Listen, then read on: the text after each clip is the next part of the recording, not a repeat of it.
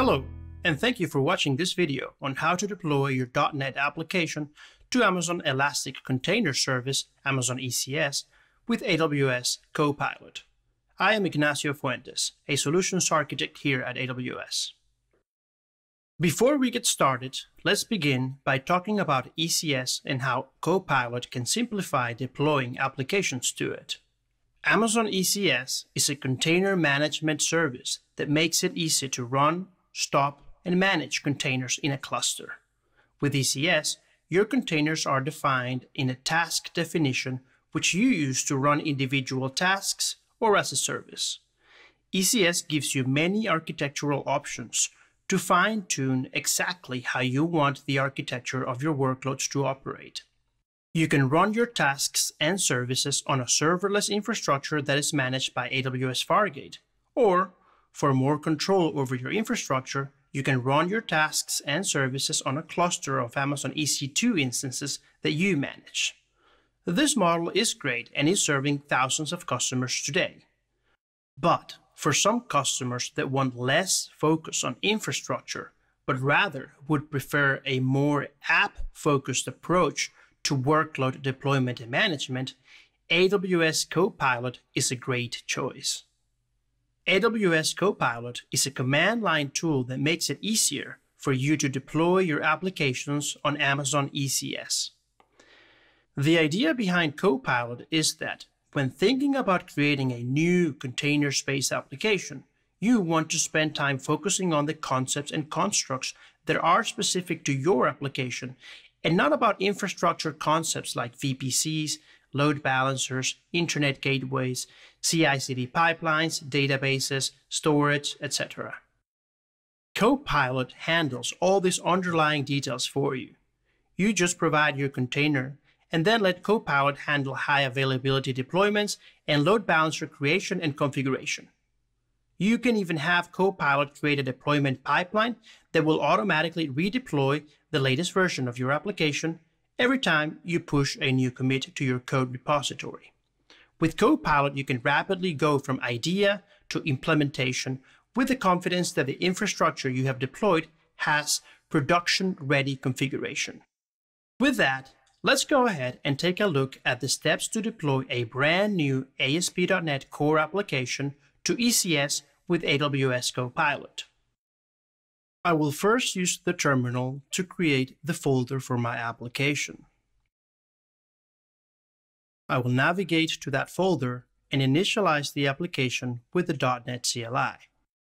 Today, I will be creating an ASP.NET MVC application, so I will use the .NET new MVC command and pass the RRC parameter for Razor runtime compilation and debugging and no HTTPS.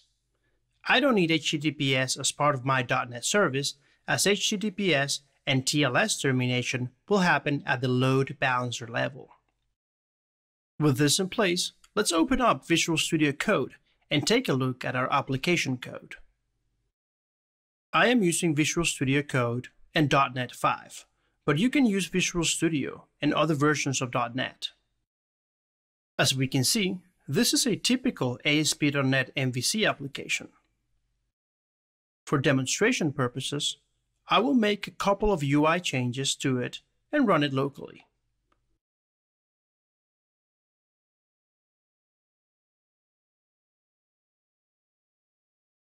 Now that I'm ready to deploy my application, I need to containerize it using Docker by creating a Docker file. VS Code has built-in support for Docker file generation, so I will make use of that. As mentioned before, I will choose port 80 only, as the TLS termination will happen at the load balancer level.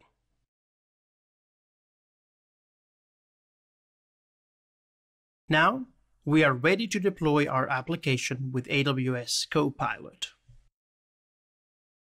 To install the Copilot CLI, you can run the brew install aws/tab/copilot-cli command. I already have Copilot installed, so I will go ahead and start using it to deploy my application to ECS. In order to deploy my application, the first command I will run is a Copilot command. This command will display a summary of all the available operations you can perform with the Copilot CLI. We will create an application by making use of the Copilot app init command and passing the name of our app and the domain we want to use. The domain parameter is optional. I will be using it to deploy my services to my domain hosted in Amazon Route 53. Now, we will use the Copilot init command. Copilot will ask a few questions about our containerized application before it proceeds to deploy the application to ECS. We will select Load Balancer Service, as we want this application to be accessible over the internet via a load balancer. But you could also choose Backend Service for internal services only available to other containers within your application, or scheduled jobs for operations that need to be executed periodically. We will provide a name for our load balancer. I will use SVC1. This will also be the DNS subdomain assigned to our service. Copilot will ask for the path of our Docker file. In this case, it's at the root folder of my ASP.NET application. Copilot will go ahead and create the necessary infrastructure for our application. We will respond yes to deploying a test environment. Copilot will then create the required networking stack, IAM roles, build our Docker image, push it to Amazon ECR, and deploy our service. After this process is finished, we now have an accessible service we can get to.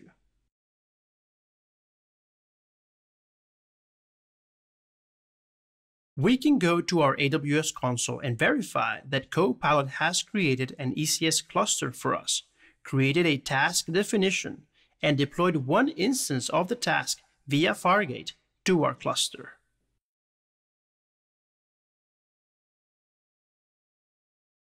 We can also deploy a new production environment, separate from our test environment. We can do this by running the Copilot env init command. We will pass it production as its name.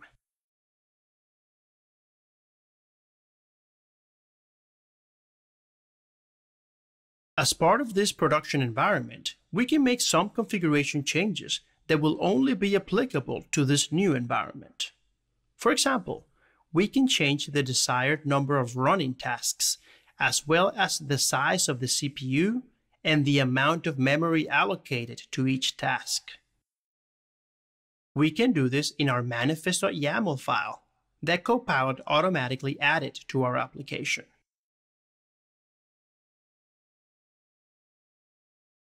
With this in place, we can now run the Copilot service deploy command to deploy our service to the production environment with this new configuration.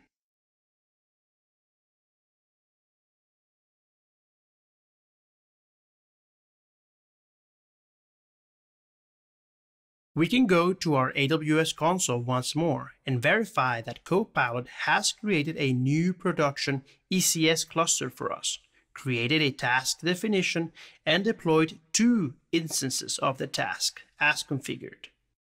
We can also see that the task definition is using our set CPU and memory configurations that we passed to our manifest file.